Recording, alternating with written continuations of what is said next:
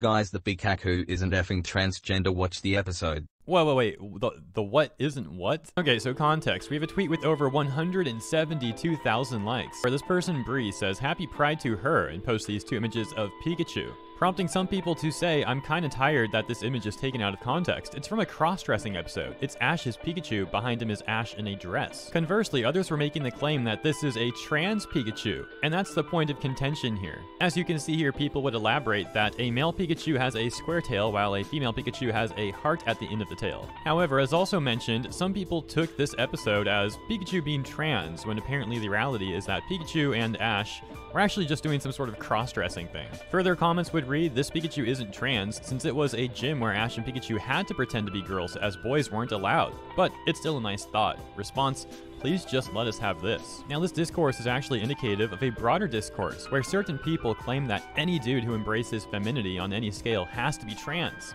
It's especially odd because the same type of people making those claims often also say that they are tolerant and accepting of others when they apparently aren't in reality.